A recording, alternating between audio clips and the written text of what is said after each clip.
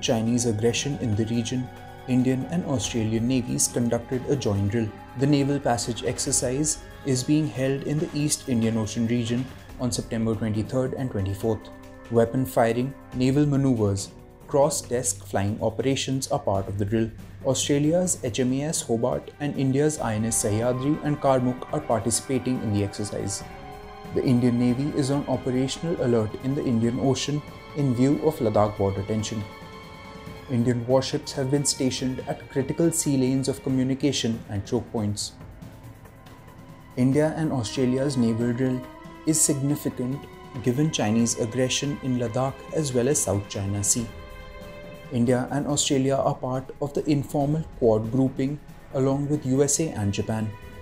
The Quad is considered a counterweight to China in the Indo-Pacific region.